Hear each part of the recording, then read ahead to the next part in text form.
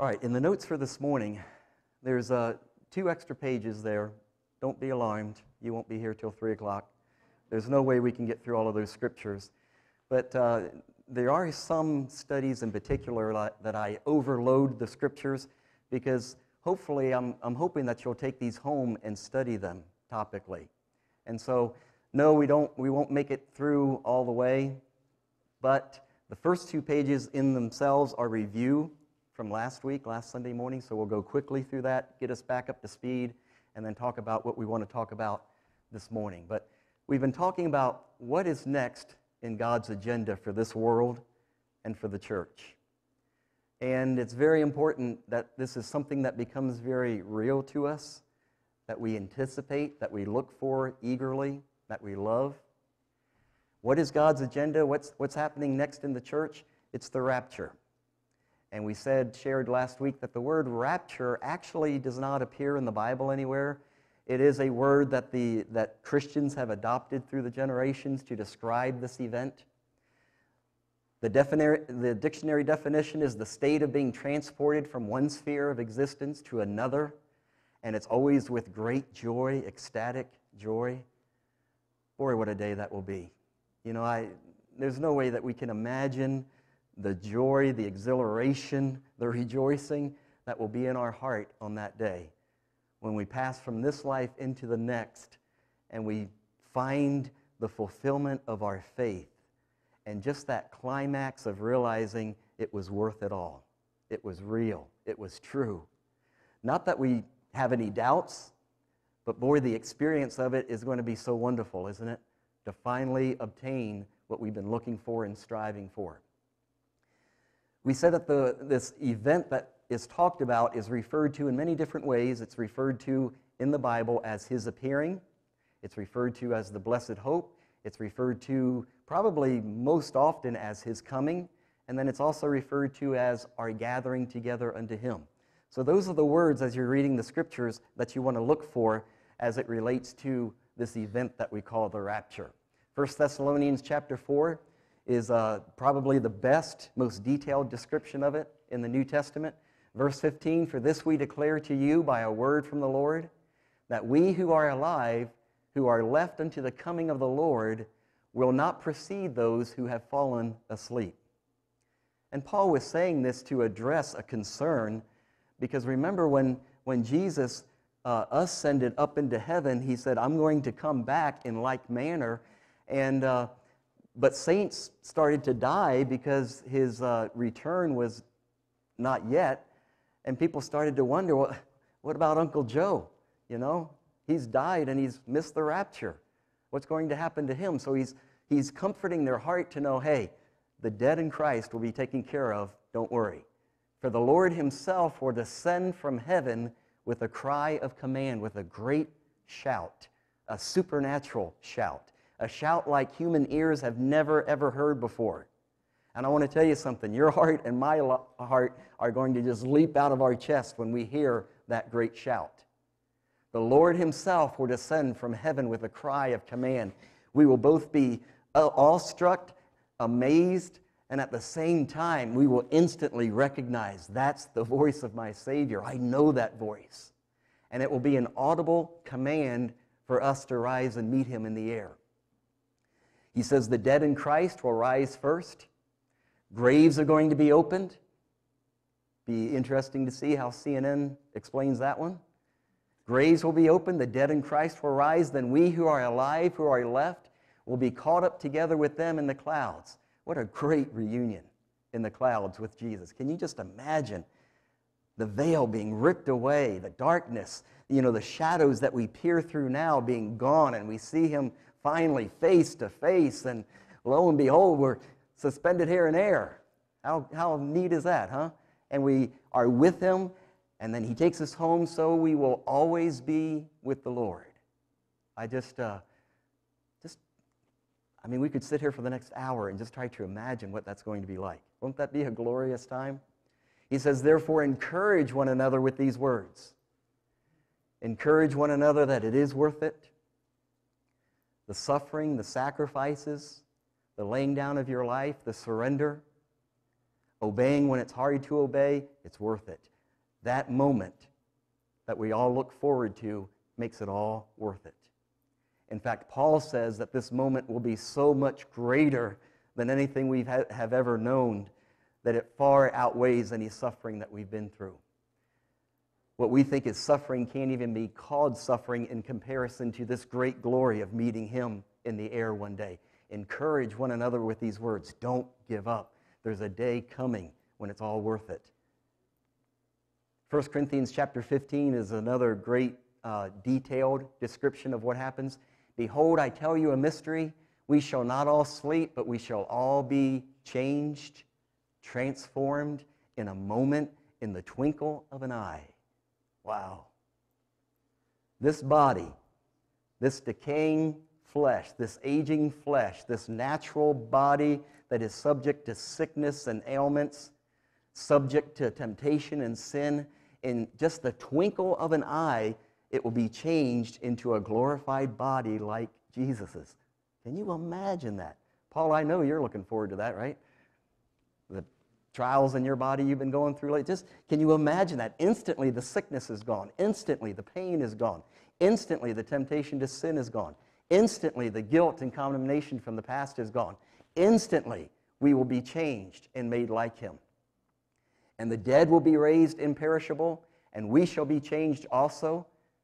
For this perishable body must put on the imperishable, and this mortal body must put on immortality. And that happens in just a second. The twinkle of an eye. We'll be with Him in the air, and then with Him forever and ever. That's the rapture. Jesus commands us to be ready. Matthew 24, verse 36. And I'm reviewing this again because this needs to be reviewed. If I could somehow take a hammer and chisel this into your brain, I would. But I can't, and I shouldn't, so I won't. But verse 36 says, but concerning that day and hour no one knows, not even the angels of heaven nor the Son, but the Father only. And so when you go on YouTube and you see all these videos of predictions that, the end of the world will be on this day and Jesus is coming back on that day, and they give specific dates, automatically verse 36 says, not so, only the Father knows that date when these things will begin to take place. For as were the days of Noah, so will the coming of the Son of Man. For as in those days before the flood they were eating and drinking, marrying and giving in marriage, until the day when Noah entered into the ark.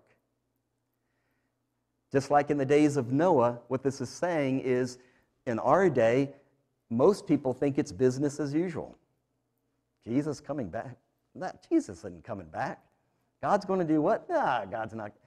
Look, this world is continuing on just fine. Yeah, we've got our economic problems. We've got our problems with terrorism. We've got our problems with this and that. But, in the end, it'll all equal out in the end. It will be okay. Jesus isn't coming back. And the routine of this life lulls people to sleep so that they don't expect Him to come back. Do you realize how many generations and hundreds of years the Jews believed Jesus was coming at the first time? And how many Jews during the course of all those hundreds of years, through all the major and the minor prophets, and how many times did they think, is Jesus really coming? You know how many generations have passed and He hasn't come yet? Is He really coming? And guess what happened? He really came. And so in our day as well, we can be lulled to sleep and think, it's not going to happen. It hasn't happened yet. Dear Lord, how long is it going to take? And we can just start to be consumed in the routine and the lifestyle of this earth life. But He's warning us there, it's coming. So you can never let your guard down. You can never expect anything else but His coming. Because just like the flood came, so will Jesus come. Don't be distracted by eating and drinking, marrying and giving in marriages. Don't be distracted by business as usual. Jesus will pierce the sky one day. It could be today. And they were unaware until the flood came and swept them all away. So will the coming of the Son of Man. Jesus gives us this warning. Matthew 24 and Matthew 25 are very special because this is at the end of His ministry, right before the Garden of Gethsemane when He was betrayed and crucified. These are Jesus' last words to the church. Jesus' last words to his disciples. And this is what he told them. This is the last thing he wanted in their mind and in their hearts. I'm coming back. Don't be lulled to sleep. Don't let the routine blind your eyes. Always be expecting my return. Then 2 men will be in the field, one will be taken, one left. 2 women will be grinding at the mill, one will be taken, one left. Therefore do what? Stay awake. Be alert. This has got to be always in your mind. This is what you're preparing for.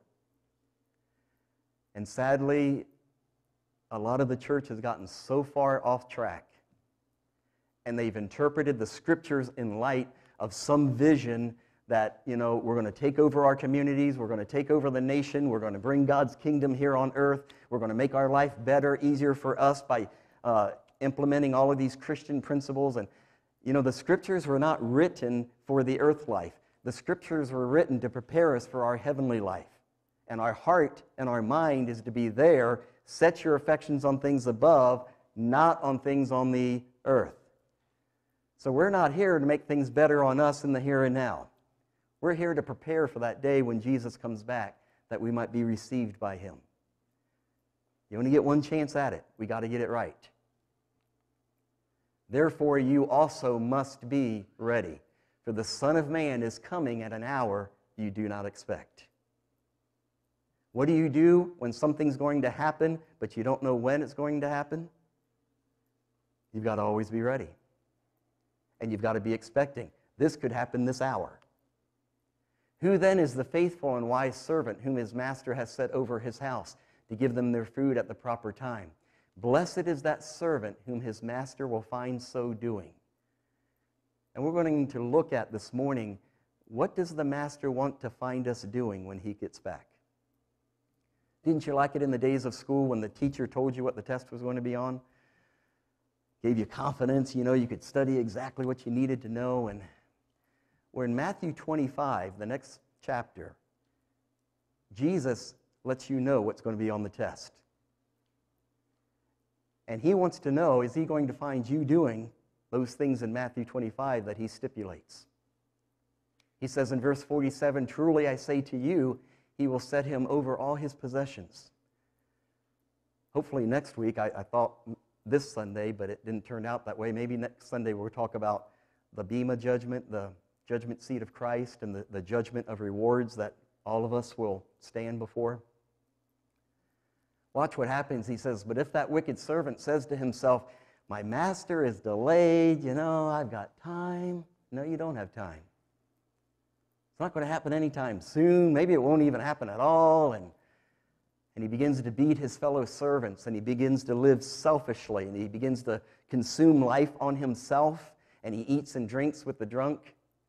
Then the master of that servant will come on a day when he does not expect, and at an hour he does not know, and will cut him in pieces. That's kind of a graphic image, isn't it? Will cut him in pieces and put him with the hypocrites. Last Sunday I was sharing, we're in the dispensation of grace.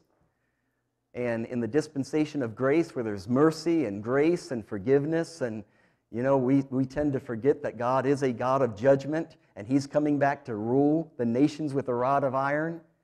And one day he is coming back to pour out his fury and the vengeance of God upon this earth and against all ungodliness. We better get going while the getting is good. And right now, the getting is good. We've got to get right with God now. We have to start preparing now, because there is a day when he will come back and cut into pieces the hypocrites. And in that place, there will be weeping and gnashing of teeth. And you know what? I wouldn't love you if I didn't tell you so. We've got to be ready. What does it mean to be ready? What is required? Who does the work? It doesn't take long, it doesn't take much reading in the Scriptures to figure out that God requires holiness. And this is something that, again, tragically, so much of the church has erred from. We've developed a gospel that says we can live any way we want, and God will always understand, always forgive, always extend mercy. He won't really follow through with his justice. I want to tell you something. The Bible says you must be holy even as he is holy. You're a servant to sin or you're a servant to righteousness. There's nothing in between. You only have two choices. There is no such thing as living life your way. So if you're not a servant to sin, the only way out is to be a servant to God. We don't fully appreciate the destruction that sin has in our life. I don't think we do. God grant it that we get more and more understanding into the effects of sin and the effects of righteousness. But I want to tell you something. The cause of all of your problems is your sinfulness. Your depression is because of your sinfulness. Your depression is not because of this person or that person or these events that happened in my life. Your insecurities, your fear, your anxieties, it all points back to your sinfulness. Why wouldn't you want to be holy? Holiness is what sets you free. You'll never be freer than when you are a slave to Jesus Christ, because there's only two options. So you can either serve sin and serve the devil and be miserable and be on a path of self-destruction, or you can be holy, separated unto God, and serve God and be free and have all the joy and the peace you can imagine. It's stupid not to choose holiness. But yet when you hear the word holiness, sometimes our reaction is like that little child who's told to go clean up his room, and you roll your eye, do I have to? You get to. Holiness is not only a privilege, holiness is a pleasure. You will never be freer. You will never have more joy and more peace than when you are living a holy life. Holiness is what sets you free from the destruction of sin. And that is God's desire for you. He wants holiness for you because that's what's best for you. That's where you find abundant life. And anything else is serving sin and serving yourself, and you are so miserable.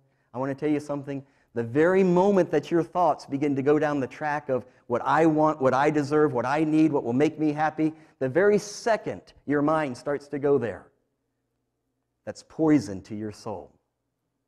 And it will make you miserable and unhappy and discontent, and you will always be striving and straining, trying to get more, but never getting enough. And even that which you get doesn't really satisfy like you thought it would. So get your eyes off of yourself. Get your eyes back on being a slave to Jesus Christ and find the freedom that's there when you are His slave. The requirement, look at verse 12, and may the Lord make you increase and abound in love for one another and for all as we do for you, so that He may establish your hearts in what?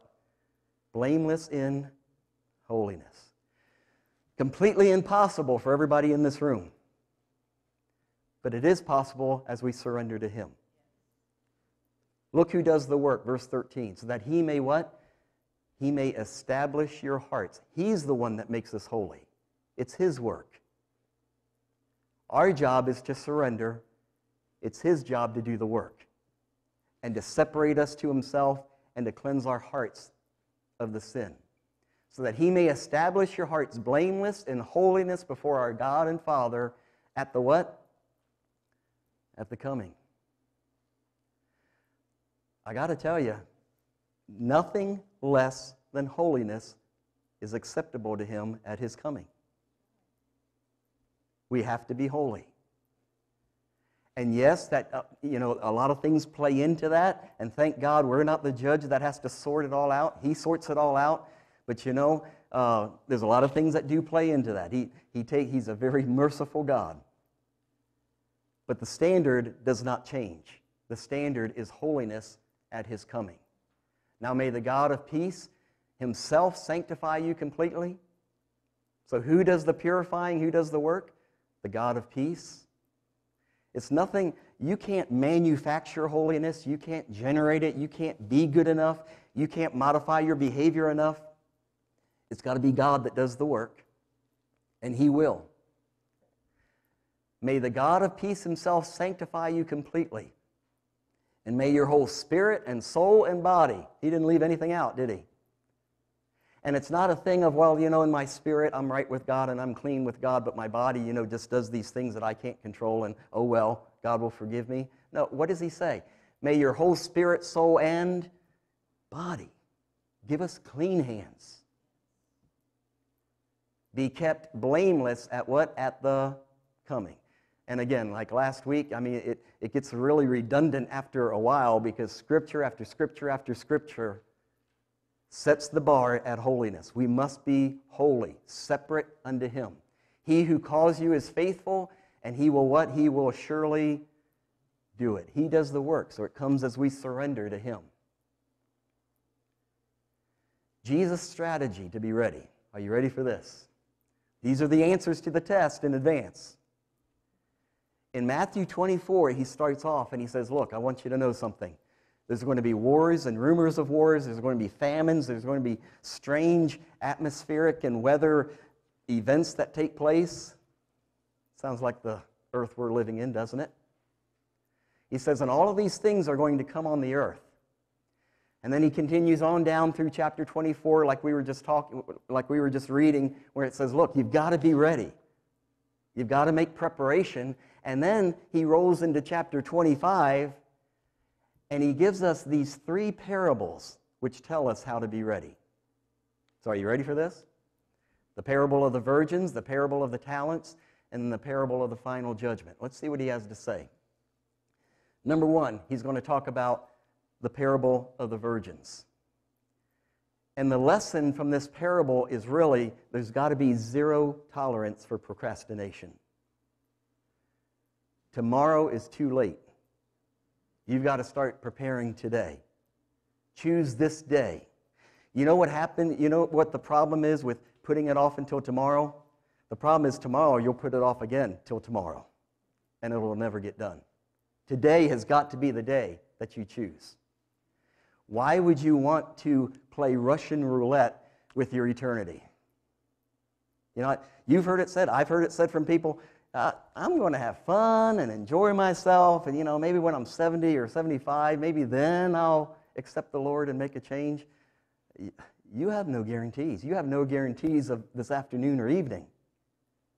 There's got to be zero tolerance for procrastination. I want to be ready and right with the Lord today, right now, this very hour, because this very hour He could come back. And any other approach to this, you're just playing Russian roulette with your eternity, and is it really worth it? To have things your way means sin and death and destruction and emptiness and discontentment and lack of peace, bondage, addiction. To do it God's way means holiness and life and joy beyond description. Why would you want to tolerate procrastination? And that's really the message of the 10 virgins here. As we get into this and read through this, let me give you a clue here. Keep it simple.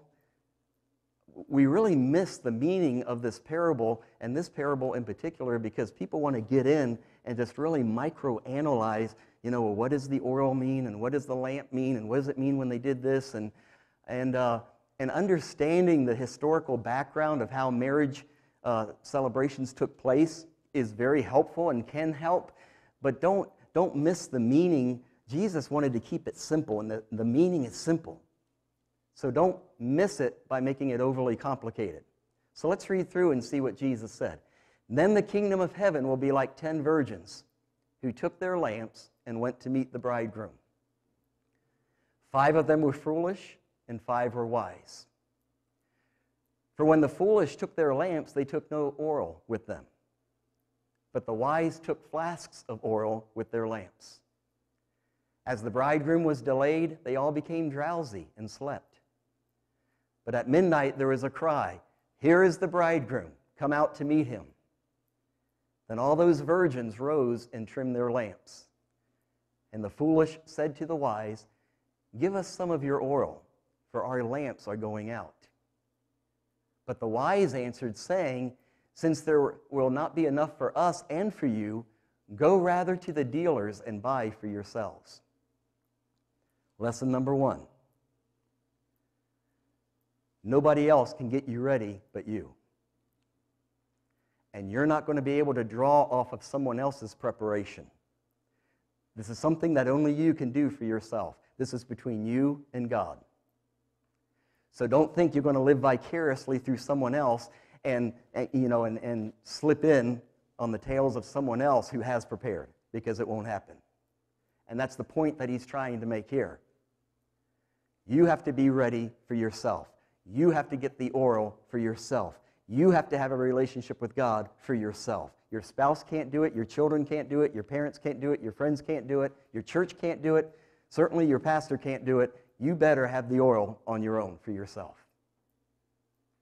And while they were going to buy, the bridegroom came, and those who were ready went in with him to the marriage feast, and the door was shut. Afterwards, the other virgins came also, saying, Lord, open to us.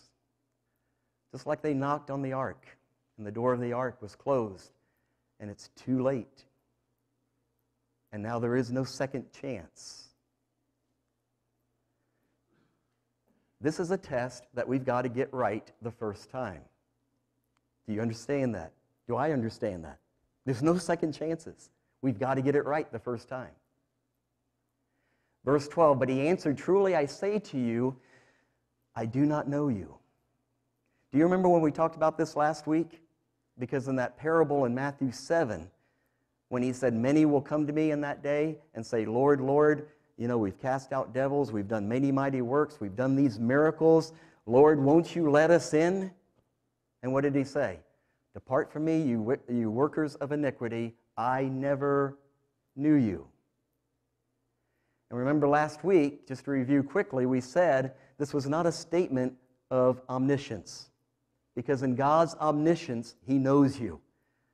He knows every fiber, every cell, every thought, every attitude. He knows every word that comes off your lips before you say it. He knows everything about you, more than you know about yourself, far more. So it's not omniscience that Jesus is talking about here. But does anybody remember from last week, what are we talking about here? It's not omniscience, but he's talking about relationship. And he's saying, I don't know you because you never let me in. Behold, I stand at the door, and he's knocking. We always think that's a verse for the unsaved. That's a call to salvation for the unbeliever. He's saying that to the church there in Revelation. And there's a lot of people in church that won't let him in. There's a lot of people in church that won't surrender their self-righteousness and their self-will so that he can come in and do the work in your heart that he wants to do. Jesus will make you ready.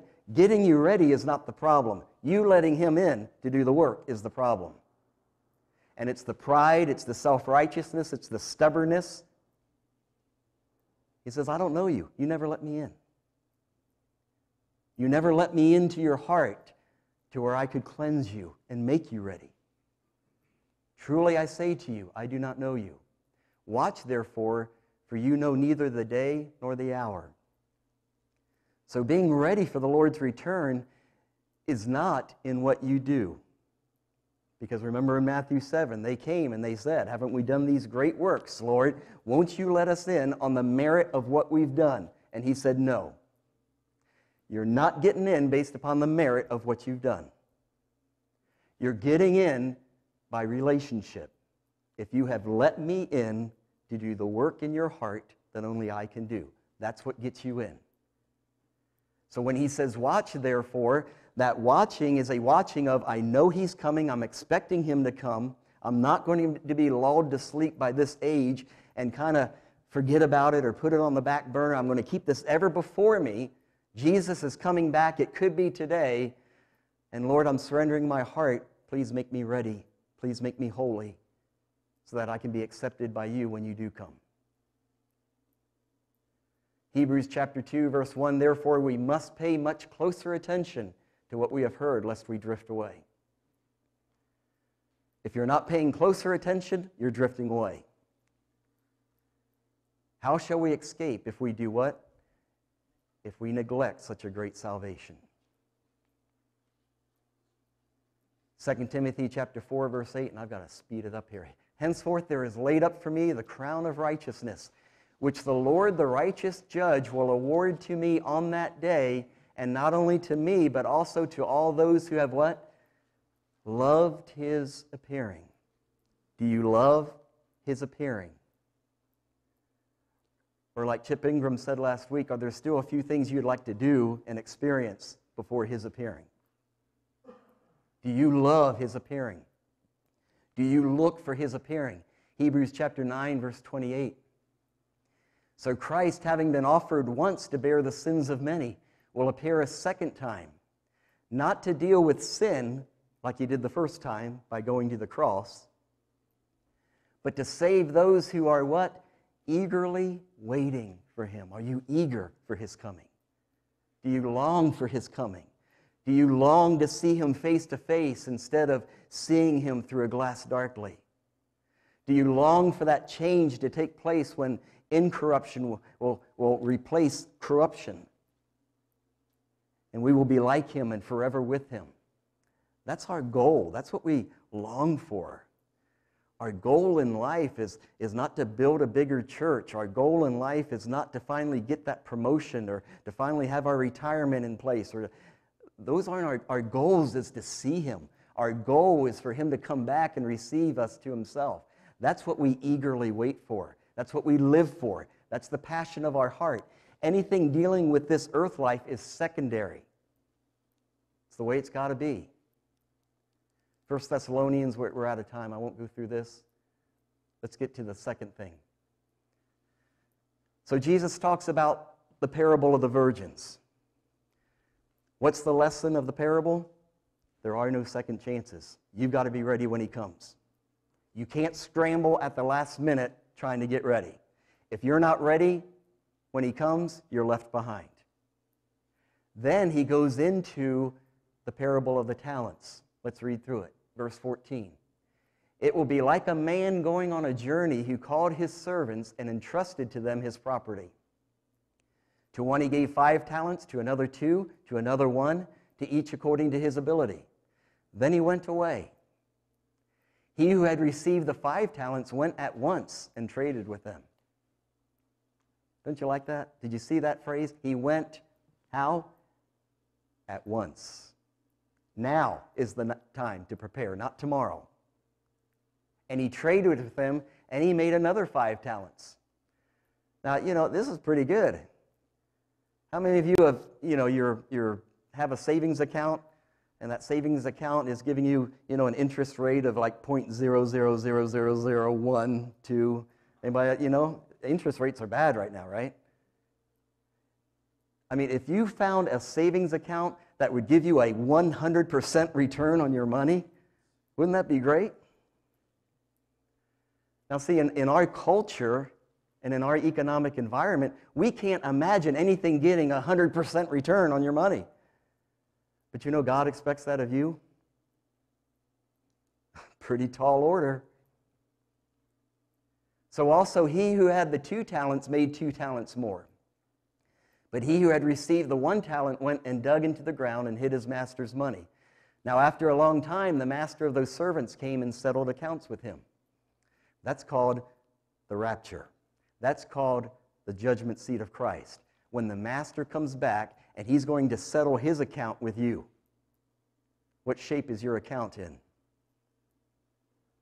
When we get behind on some bills and we have to make some calls to banks or to companies and say, hey, can you give me a little grace? I've run into some trouble, and can you give me an extension, or can we work this out somehow? You're always a little nervous on that call because you're falling short. And sometimes it's because of things outside of our control. I'm not speaking critically. I'm just saying, you all know the apprehension that's in your heart. There's a day coming when Jesus will settle His account with you. What shape is your account in? There can be legitimate excuses why you fall behind financially, but there's no excuse for falling behind spiritually. Jesus will come and settle His account with you. And he who had received the 5 talents came forward, bringing 5 talents more, saying, Master, you delivered to me 5 talents. Here I have made 5 talents more. Jesus is expecting a 100% return from what He's invested into your life. The very blood of Jesus that He shed for you, that He invested into your life, is He getting 100% return from you out of that? The Bible that He gave you to read and to meditate and to pray over, The Bible, the Word of God that He invested into your heart, is He getting 100% out of you for that? What about prayer? The great vehicle, the great relationship of prayer. Is Jesus getting 100% out of you in prayer? Or are you squandering His investment into your life? Can you get any more clearer than this? The one with the 5 talents came back with 5 more, 100% return. His master said to him, "Well done, good and faithful servant. You've been faithful over a little. I will set you over much." There are the rewards again that we will be judged by. Enter into the joy of your master. And he also, who had the 2 talents, came forward saying, "Master, you've delivered to me 2 talents. Here I have made 2 talents more, 100% return." His master said, "Well done, good and faithful servant." I think we get the point from this. The one who came, who hid the 1 talent in the ground so that he wouldn't lose it, and he gives it back to Jesus. Now, if you loan a friend something, like a tool or a drill or something, aren't you glad when you get it back? Friends that don't return borrowed items, they probably won't be friends for much longer, right? You like it when you get it back, right? Shouldn't Jesus just be happy He got it back? But He's not. He expects 100% return on His investment. And this servant is called wicked and slothful. And the worthless servant is cast into outer darkness. You don't want that to be the epitaph of your eternity. You want to be a wise and faithful servant. Let's return 100% to Him. 2 Peter says it so well, chapter 1, verse 3, His divine power has granted to us all things that pertain to life and godliness. So what has God invested in you? God has invested in you the power of God. God has invested into you and me all things that pertain to life and godliness. Now, what is He going to get as His return? Well, it says here, for this very reason, make every effort to supplement your faith with what? Virtue. Virtue means goodness or righteousness. It means that the faith you have in God should create in you goodness. You do good things. You do what is right. You do things according to what's right with God. Add to your faith virtue. Add to your virtue knowledge, gnosis, the experiential knowledge. He's not talking about head knowledge or book learning here. He's talking about knowing God more and more. To this knowledge of God, you should add what? Self-control, temperance, the ability to say no to the passions of sin. To self-control, you should add steadfastness or patience, to where you can endure through the trial, you don't give up. To this patience or steadfastness, you should add what? Godliness. To godliness, you should add brotherly affection, where you truly love and care for one another. To brotherly affection, you should add what? Love. Now, the thing of it is, neither you nor I can produce virtue in our own life. Neither you nor I can produce self-control. We can't produce the steadfastness. We can't produce the godliness. But you know what we can do? We can read our Bibles, and we can let His Word change our heart. We can't produce these qualities, but we can pray more, and we can have the Holy Spirit change our heart in prayer. And we may not be able to produce this brotherly affection and love for one another, but you know what we can do? We can come to church and be faithful and committed in our attendance. And as we do what we can do, God will do the work of producing these qualities in our heart. So let me ask the question again. Is God getting back 100% of what He's put into you? He does the work. He's given us all things that pertain to life and godliness. There will be no excuse on that day. Last. Number 3, is your life spent in service to others? 25 verse 31. When the Son of Man comes in His glory and all the angels with Him, then will He sit on His glorious throne. Before Him will be gathered all the nations, and He will separate people one from another, as a shepherd separates the sheep from the goats. And he will place the sheep on his right, but the goats on the left.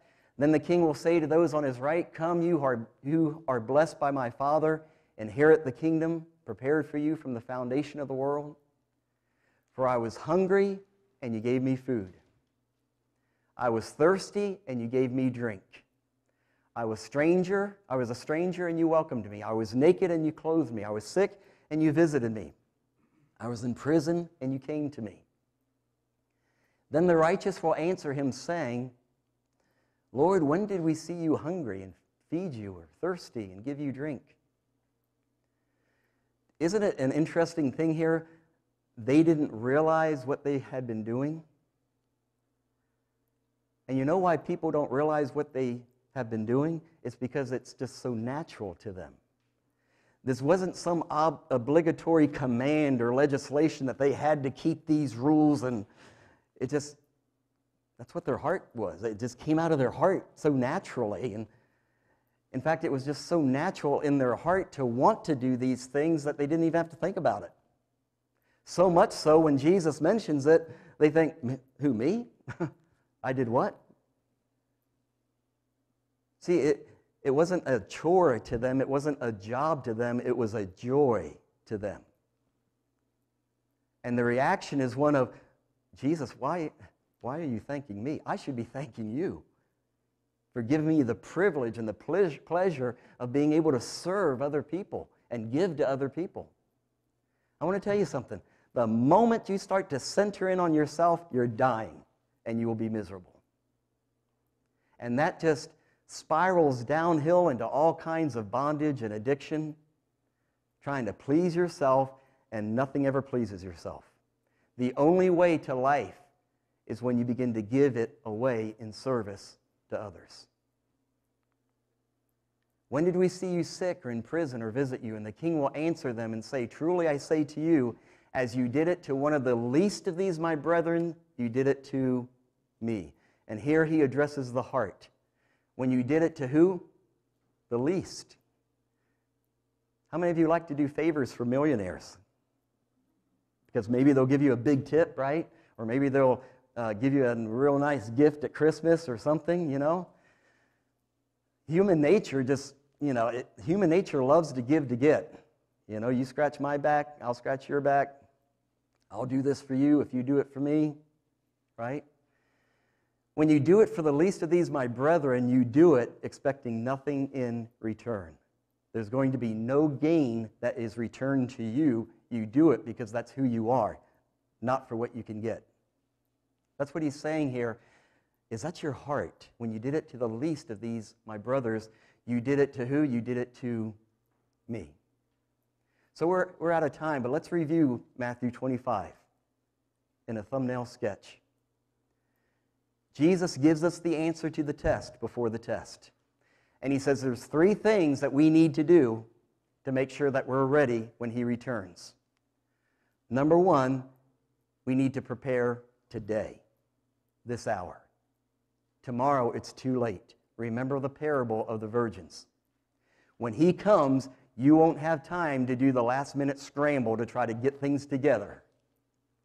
If you're not ready when he comes, you'll be left behind. Secondly, the parable of the talents. He has given you all things that pertain unto life and godliness. He has invested into you the very body and blood of Jesus Christ. What return is he getting from you on his investment? Is he getting 100% return from you? Are you giving yourself 100% in prayer, in Bible study, in serving others, in being faithful to church, in encouraging other believers? Is he getting 100% back from you? Is your whole life for him? And then thirdly, are you living your life in service to others? Because that truly is the mark of the heart of God. The heart of God is never to live for yourself. The heart of God is to live for others. And that's the only way to be prepared in holiness for his return. Hopefully you can begin to see here, as I know you do, holiness is not obeying a certain set of rules. And holiness is not acting in a certain pious way. Holiness is being separated unto God with all of your heart, all of your soul, all of your mind. You don't know anything different but to live your life for God. That's holiness. Father, we thank you for what you've shared with us from your word. And we thank you that holiness is the standard, and holiness can actually be obtained. You make it possible. You've given us all things that pertain to life and godliness. We can't do it on our own. In fact, every time we try, we miserably fail. But the secret is knowing you and surrendering to you and letting you do the work. It's letting you in, Jesus. So, Father, right now, we purpose in our hearts to let you in. And to come to you honestly, to pour our hearts out to you, to confess to you our sins and our motives and our attitudes and what we're thinking and what we're going through and our struggles and our anger and our bitterness, and we'll just get it all out in the light, Father, because we know you can sort it out. And not only will you sort it out, but you will cleanse and heal and restore. And those things that cause us not to be ready for you, you will eliminate from our hearts. And you will create in us that clean heart that's ready to see you on that day. Father, we love you.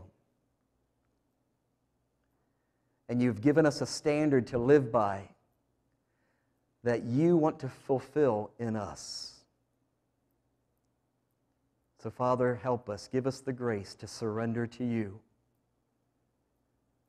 And cause us to be ready on that day to hear that shout, to ascend into the sky, to be with you forever and ever. And that's our longing, that's our hope, that's what we're waiting for.